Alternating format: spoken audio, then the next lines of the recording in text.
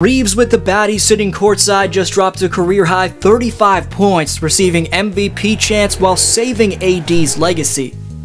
Receiving high praise from Davis James and coach Darvin Ham, the Lakers' secret weapon in Austin, don't call him Powers, Reaves put on a show-stopping clinic by both working his way to the free throw line more than the entire Orlando Magic squad and also converting 9 of his 14 field goals. Austin admitted post-game that he's been studying from the most masterful free throw merchants in today's game in James Harden and Trae Young, a facet to his well-rounded scoring repertoire, which could really work to bail out the Lakers when they need it most to an even higher degree once they get fully healthy. Hate on him all you want, but this man Austin's journey to the association was as inspirational as they come. Stay tuned to see why there's still a ton of untapped potential with Reaves, how he resembled 2012 LeBron with his career night, plus what this purple and gold W actually means for the 17-time world champs. Right quick, you're shockingly only in the 7.2% if you're subscribed, so please subscribe. Leave a thumbs up as it takes just a few seconds and makes a massive difference, and follow at Dflow Hoops on Instagram and Twitter. I can't thank you enough for the support. We'll get to how all off the bench, Hillbilly Kobe's both team most and career best scoring performance came on 80% true shooting. With the Lakers season hanging on by a thread, this man was a game-high plus 25, something we should be breaking down in a classic Dflow film room breakdown. However, the haters were also very present after this showing. As you can see, it only takes one simple Twitter search to locate blatant hatred towards Reaves for getting to the line nearly 20 times. Fans love to both question the integrity of the game and take shots at the value of players by hating on the amount of fouls they draw. People are using Steph getting a lack of a whistle to argue that a random guy like Reaves shouldn't be getting this many calls. As I always mention, I don't think Steph gets the proper respect all the time. Curry is, however, at the same time, an anomaly in his own right. There's quite frankly no ignoring the fact that the very best scorers in the NBA are always the ones getting to the free throw line at the highest rate. It's by far the most underrated skill in the game of basketball, but the top 10 players in free throw attempts this year are Giannis, Embiid, Luka, SGA, Dame, Jimmy, Tatum, Trae, and DeRozan.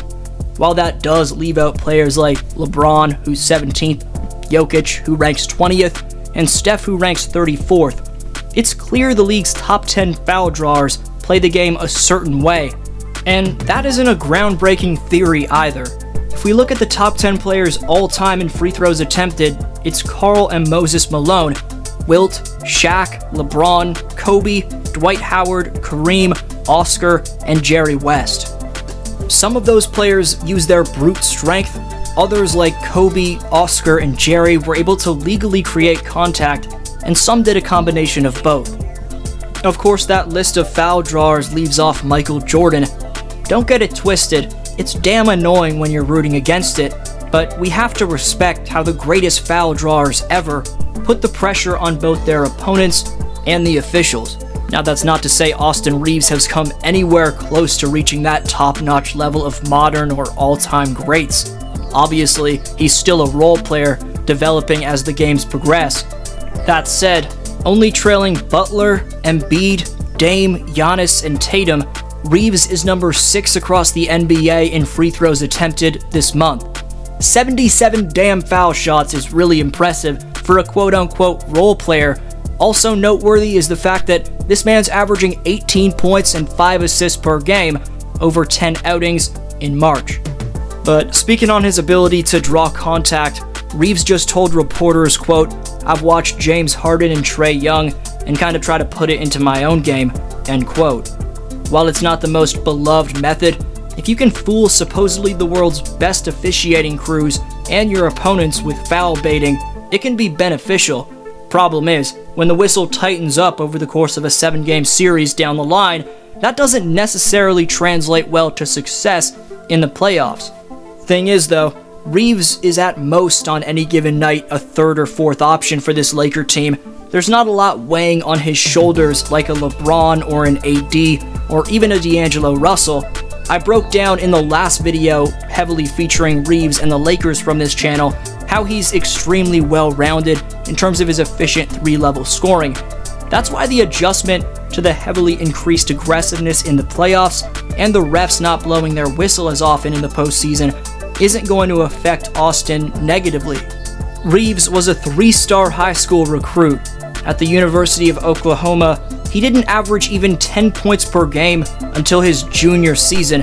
As written by Kevin O'Connor, quote, "I'm buying stock in Reaves because of his steady upward trajectory going back to college. He's a great example of why drafting older prospects doesn't always mean lower upside. They can often contribute earlier. Opportunity knocked for Reaves with LeBron James out, and he stepped up." Great take from O'Connor right there. Building off that, and a great point about Reaves is that you could make the argument that despite being really good right now, this man hasn't reached his ceiling quite yet, based off the steady progression he made during his amateur career. At still just 24 years of age, albeit as an older sophomore, his 52% field goal percentage and 38% three-point percentage are both career highs by a significant amount.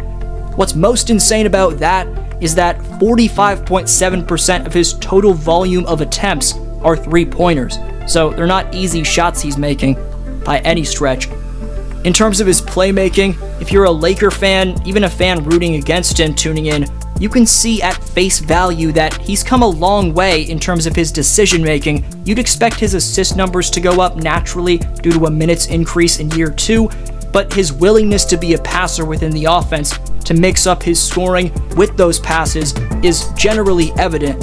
That ability to mix it up and not over-dribble is what's become popular again in the game of basketball, while the older days of Joe Johnson, D. Wade, and Kobe, featuring heavy creation off the bounce to carry their teams over the top, was one era. Now we're in the era with wings and two-way guards becoming dominant in the association, with teams scoring more than ever. It's the new wave ability to trust the pass and the flow, which is ramping up the scoreboards to a different stratosphere in the modern-day era. Austin Reaves fits the mold of that selfless, new age shot creator. He covers all areas in terms of what it entails to be a solid playmaker. He can create and pick and rolls really well. He's a great swing generator, and whether it's a lob pass or a kick out, he's always spot on with his timing and awareness. I'm going to go with a taller version of Fred VanVleet, considering they both went undrafted entering the association and have really similar games in terms of their ability to get downhill, find their teammates. But in your opinion, who's the most similar player comparison for Austin Reaves? Let me know down below in the comments. Commenter shoutout goes to IMBD Truth, who says, "It's just hard to bet against Dallas. It was already hard to bet against Luka in the playoffs, but now Kyrie too. Even though the team is yet to play up to its potential when both Luka and Kyrie are playing, they haven't had many games together, and if they start really clicking as a team in the playoffs, then they could really do some damage." That said, Dallas's margin for error is also very thin due to some gaping holes on their roster, but on the other hand, I think they'll still be an extremely difficult team to eliminate, mostly because of Luka. Story is yours in Community Speaks, so leave your take.